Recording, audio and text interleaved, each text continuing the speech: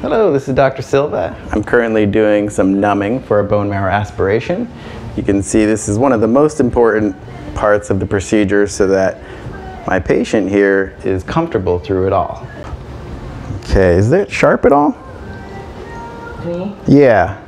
I can't feel it. Okay, good. All right, my goal for you is that you feel pressure but not pain. Okay, so right now you're just feeling pressure, not pain? Yep. Great. Looks like that anesthesia that we did worked really well. We put a lot of lidocaine around the bone so that she's comfortable through this entire bone marrow aspiration. It's a little different than your typical bone marrow biopsy.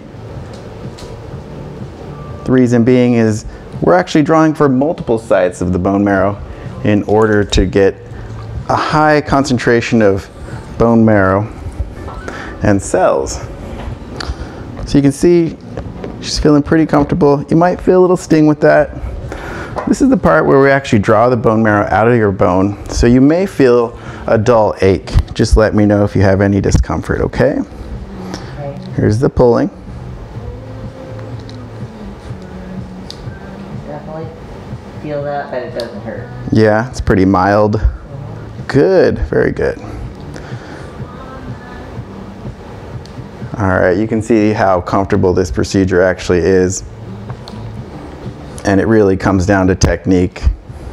Physician experience and technique here is what's going to make this experience much better for the patient.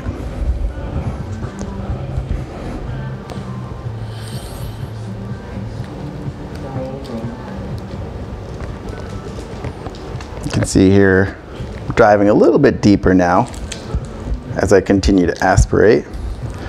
This is a technique we use to actually acquire more cells at a different site.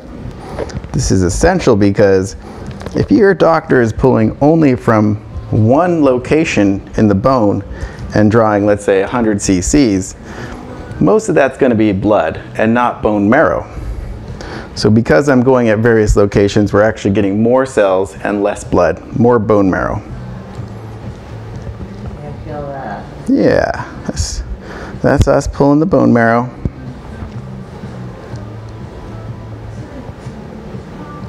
Okay. What do you put it in? We just have it in a syringe. So, and then we'll transfer it to another device once we process.